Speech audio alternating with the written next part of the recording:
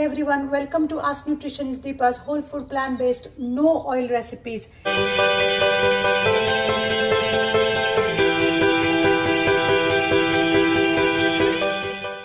And today the dish that I'm going to make is using corn, and it's called Corn Chatpata.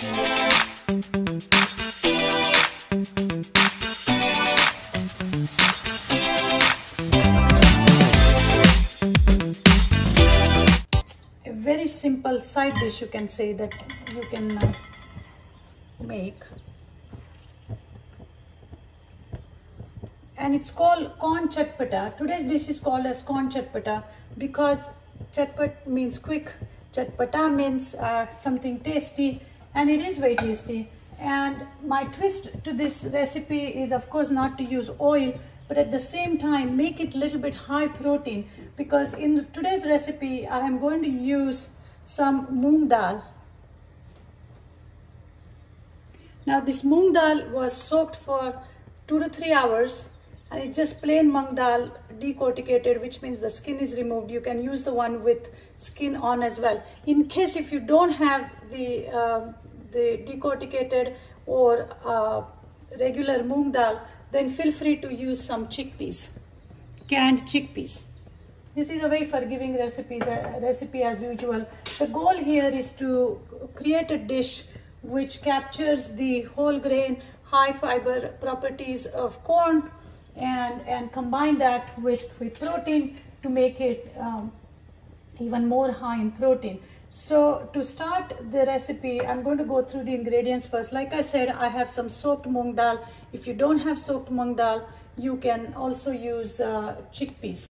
Then I'm going to use some organic super sweet corn, and the spices are going to be very simple. I'm going to use some cumin seed powder. It's roasted, so just roasted cumin seed powder.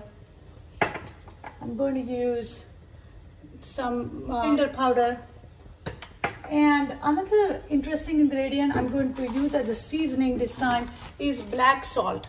So as you can see, black salt, there are crystals of black salt easily available on Amazon or any ethnic grocery store, especially Indian store, and I have some ground up. Now this particular black salt has a very unique, little bit of a pungent flavor, which gives this particular dish a very traditional feel. And we are going to start by stir frying some purple onions. I can talk all day long about onions and their health benefits, but basically onions are also high in anti-cancerous nutrients, especially purple onions, good for your heart health, just like garlic. So once you start stir frying onion, you're going to see they are going to start sweating. Again, this is a no oil recipe. Why do I not use oil? Because of the inflammatory properties of oil, which causes inflammation in your body, which leads to onset of each and every chronic condition: heart disease, cancer, diabetes, any kind of pain. So that's why we don't want to use any added oil. Talking about oils, so as I was saying, that most of the corn in the United States, especially sweet corn and all those different varieties that I just showed you, are non-GMO. The rest of the corn, the 92% of the corn that is grown in US, that is used in making corn oil or cornstarch or feed for the animals, is all GMO. So you want to be aware of this thing, because the corn syrup, cornstarch, and of course if you're eating animal product, then the animal is going to be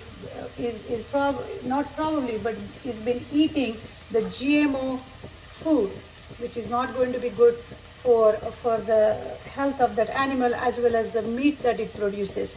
This is another reason why we want to stay away from animal products or animal sources of protein. So basically I'm going to stir fry these onions for a few minutes. Now let's talk about some health properties of corn. So corn is a good source of fiber, protein, B vitamins, minerals like zinc, magnesium, manganese, selenium and phosphorus. Now I'm just going to add that soaked mung dal. Now corn is unique when it comes to its benefits for your eyes. Corn is high in lutein and zeaxanthin. Okay. Now both of these antioxidants compounds have found to be beneficial for our eye health. So something to think about. And again, I'm talking about corn in its natural form. If you end up frying this corn, like a lot of traditional dishes require you to, or if you are eating processed corn, if you are eating corn in terms of corn oil, it's not going to give you the health benefits that we are talking about. So it's important that we stick to the natural sources as much as we could. We heat just a little bit and add my frozen corn.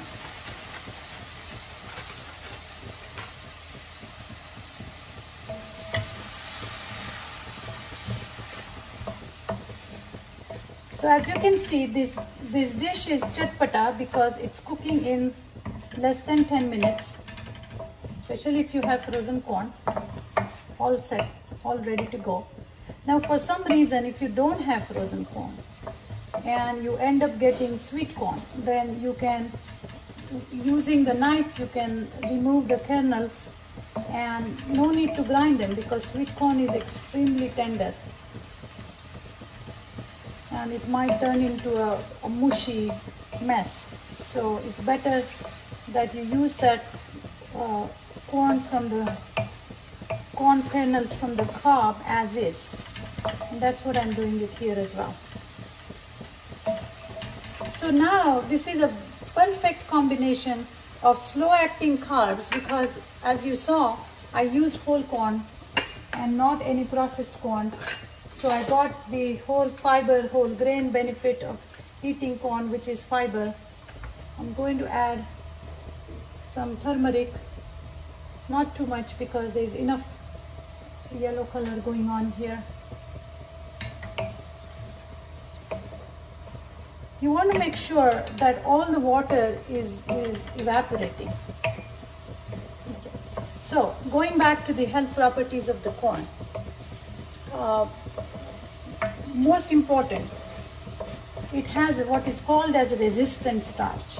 Now resistant starch has shown to play a role in weight loss, in keeping the blood glucose levels stable, as well as improving the gut microbiome. I have done enough videos on gut health and the role it plays in our maintaining our immunity. I'm just sprinkling some dhania powder, which is the coriander seed powder, and some roasted cumin powder. Okay, so going back to the gut microbiome and the immune system and the role of fiber. So it has resistant starch, it has prebiotic fiber, and both of those are going to play a very important role in keeping the gut microbiome active and healthy. We need fiber to feed the probiotic bacteria which exist in our system, need prebiotic fiber.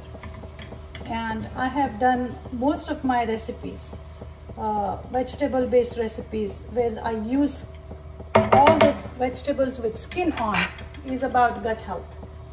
Okay, moving on. I'm going to put some cayenne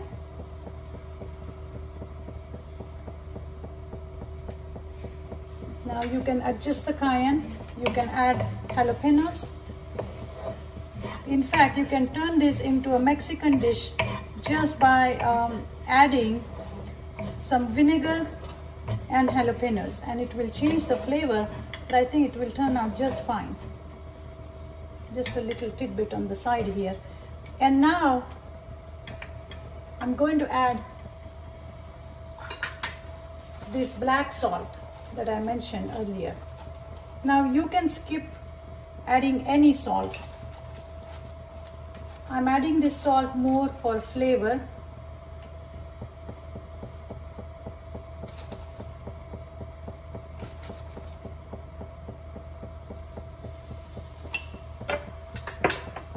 But if you are dealing with very high blood pressure or recovering from any kind of heart disease, then you want to make sure that your diet is free of any salt.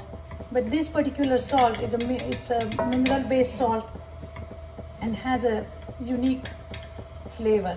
So I'm just going to allow it to cook for a couple minutes by putting a lid on. I'm going to lower the heat. Okay, so this is done. As you can see, it has steamed really well. It smells wonderful. It has a nice earthy smell of cumin and coriander powder, and I'm going to put my final touch on it by adding some lemon. So I peel my lemon and use those segments instead of juicing them, because I want to make sure that we are getting all the fiber from the lemon wedges. Okay, so you can do the same thing, and then you can just press it down, and eventually the juice comes off. So that's how it's going to be. Now I'm going to finish up my dish by adding some pumpkin seeds, okay, roasted pumpkin seeds. And the reason for me to add some pumpkin seeds to this dish is to make sure that we got some healthy fats to absorb the lutein and zeaxanthin, the carotenoid compounds that I told you about earlier in the video, which are good for our eye health. So by adding a little bit of pumpkin seeds, we are going to make sure that we have enough healthy fat to absorb those nutrients.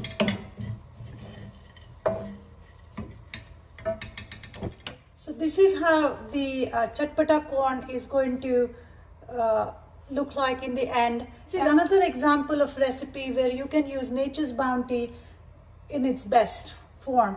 Corn is in season, it's a whole grain. We added some mung dal, which is a protein. By the way, corn does have protein, so it's not completely void of protein that most people think it is. So then we added some very nice flavorful spices, dash of black salt, and we are topping it off with some pumpkin seeds, which are going to enhance the absorption of other nutrients such as those lutein and zeaxanthin, which are good for our eyes. So enjoy corn.